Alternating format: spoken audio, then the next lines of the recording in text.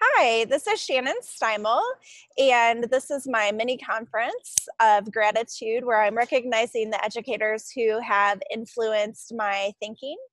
And today my guest is Dr. Kristen Mattson, who I first became aware of through her Facebook group, Future Ready Lives, that she started, and then got to meet in person at our Midwest Education Technology Conference last February. And I learned a lot from her about digital citizenship, and so we'll be talking about that today. So Kristen, I'll just let you introduce yourself and tell a little bit about what you do. Sure. I am a high school library media specialist. You probably just heard the bell go off. It's testing period. I work with 2,600 9th through 12th graders and about 200 certified staff. And I feel like my job is just to be a servant leader and support those folks in any way that I can. So I feel like it's the best job in the world. Every day looks a little bit different. I have lots of flexibility to be creative. And I just, I enjoy coming to work every day, which is a nice feeling. So I guess besides that, I'm a mom, a really busy mom with 2 kids. I love doing professional development. I've worked with districts kind of around my area to infuse digital citizenship into their curriculum. Luckily, I'm done being a college student. I got my doctorate degree back in 2016. So now all of my learning is just like free, fun learning. That's great. So the book that you wrote, did that come out of your research for your doctorate degree? It did. I researched basically digital citizenship curriculum in grades 6 through 12. I took 3 major prepackaged curriculum. It ended up being something around 80 different lessons that have been sort of packaged and put out into the world for middle and high school students. And I just kind of picked them apart in lots of different ways, looked for commonalities, differences, and sort of tried to define digital citizenship through these curriculum that we present to students. And what I found were a lot of gaps, a lot of inconsistencies, and I struggled with the fact that digital citizenship was really just so nebulously defined through our curriculum. And so I knew that moving forward beyond that work, I wanted to try to help teachers kind of see what digital citizenship is, see how it fits into the bigger picture of education, and offer them some really practical things that they could do in the classroom to help make students better digital citizens. So while I wasn't able to directly use anything I wrote for my dissertation in the book, it was definitely sort of those next steps where I wanted something practical that people could use. So how would you define digital citizenship, Kristen? Yeah, so I think about digital citizenship as like an umbrella term that a lot of different skills fit underneath. If I talk about traditional citizenship, I know that I need a lot of things to be able to be a citizen. I need to be literate. I need to be able to communicate. I need to be able to get along well in a community, understand how I can contribute to that community, what my place is. And so if we think about digital citizenship in the same way, when we think about people as members of digital communities, I like to think about all of the different skills that we need to be able to be participants in any digital community we choose to be in. So that is things like traditional literacy, but it's also things like media and information literacy. It's that ability to communicate, but not just traditionally in writing. It's being able to communicate in lots of different formats. And so digital citizenship to me is a goal, and we've got lots of different skills that we need to equip students with in order to really fully participate.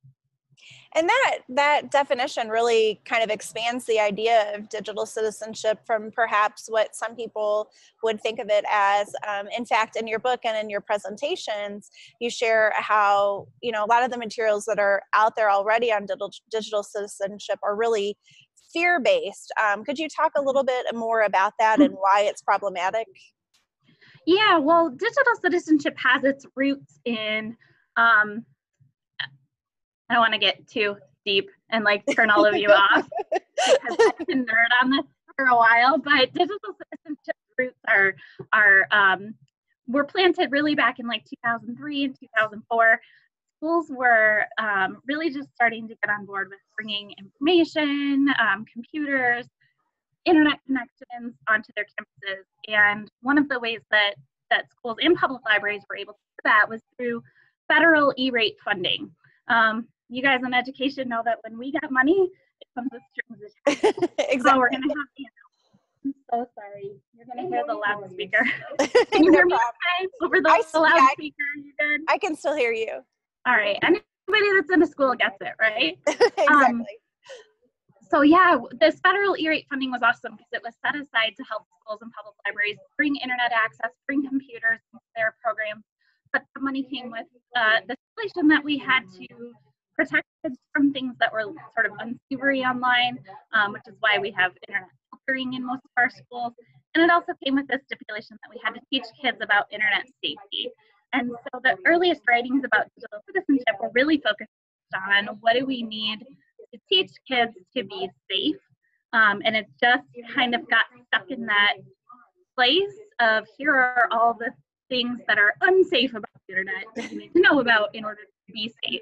And I think we're just now starting to turn the corner and think about digital citizenship as something bigger than staying safe online.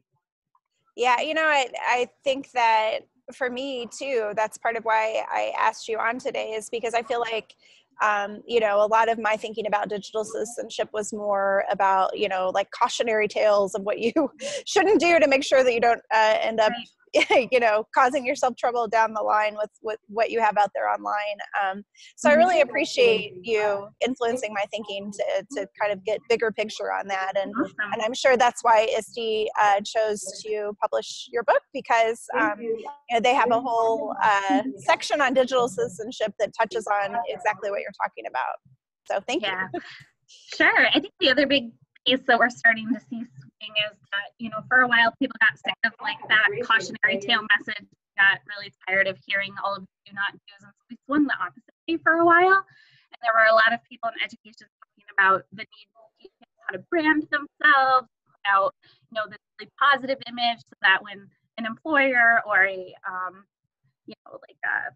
college scholarship person was looking at your stuff, you would shine really bright. And I struggle with that because it's still very like egocentric. Either we're teaching kids to protect themselves or we're teaching kids to brand themselves. And for me, digital citizenship is really about the possibilities of being in community with others. I love the fact that you and I have connected in life, Shannon, because we probably never would have without the power of technology. And I can say that about members of my PLN all around the country. And so when we think about digital citizenship, I struggle with those egocentric messages. I really want us to start talking to kids about that power of community and coming together for something bigger than just ourselves. Yeah, and trying to be more student-centered, I think, is a real focus of yours as well. And so I know one of the ways that you've done that and kind of entered into conversations with kids about digital citizenship is through images. And so, would you talk a little bit about, why you feel that that's a great way into conversations with kids? Yeah, so many of the prepackaged curriculum that exists today are very teacher-centric. So the teacher either presents a scenario, shows a video, kind of gives kids a what if, and asks them to respond to that. And there's some research out of University of Michigan.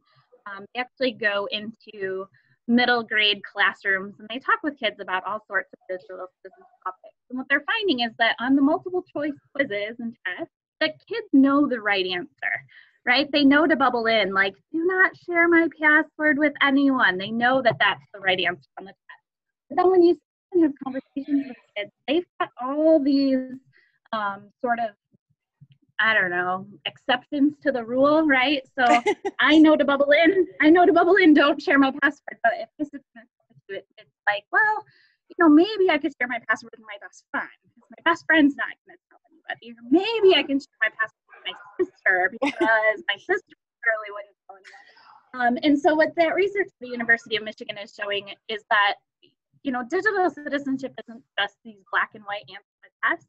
There's lots of different gray areas that we need to explore with kids. So I love images because it allows for kids to have conversations around these pictures without having to be personal, right? So when I'm looking at the picture that you have on the left, girl painting her face on Instagram, it's really easy to talk about how, you know, people put themselves out there as their best self or their perfect self, where on the other side of the screen, they might not be feeling as confident. It's easy to talk about that in generalities instead of having to get up in front of a class and say, well, guys, I'm really insecure, but you wouldn't know that from my Instagram page. It also just gives an opportunity for kids to speak out and interpret these images instead of having to listen to a teacher sort of tell them how they should behave when they're online. And images are really cool because you can do all sorts of things with them, from discussion and writing, debate, and you can do short bell ringers. Yeah. Instruction. There's just a lot of flexibility with the use of images in the classroom. So yeah, I encourage anyone who is interested in more about this to definitely visit your website, because you've got some great lessons on there about, you know, with your discussion cards, and a link to a Pinterest board that you've created that pulls these images together. So, you know, I think they're really great.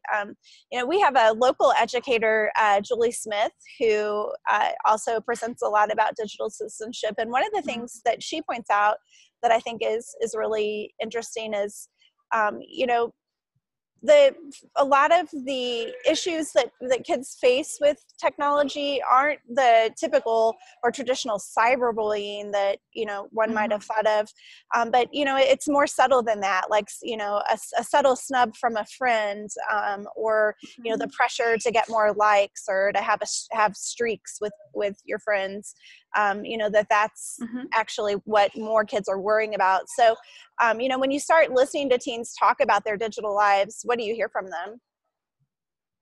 I hear a lot of the same things that Julie talks about. I think there's also this pressure to be in the know. I think back, like, I don't know, probably 15 years when every Thursday night on TV was like must-see TV night. And we would sit around and we'd watch Friends and Seinfeld and ER. And on Fridays at school or Fridays at work, everybody was talking about what happened on Friends or Seinfeld the night before. And if you had watched shows, you were a part of that conversation, you were in the know, you could participate. And so much of the viral content that's shared now is sort of like that must-see TV of this generation. I think that, I mean, I see it all the time. You've got a group of 4 kids kind of sitting around. One of them is talking about some crazy viral video that, you know, I think is probably kind of silly, but for whatever reason, they love it. And then you've got the one kid that just hasn't seen it yet, and they can't participate in that conversation, and they're confused. And the other ones are like, "What? Are you kidding me? You haven't seen this yet?" And they clue him in. But it becomes a way to, I think, connect with others offline as well. It's a way to talk about a shared experience, a shared viewing experience.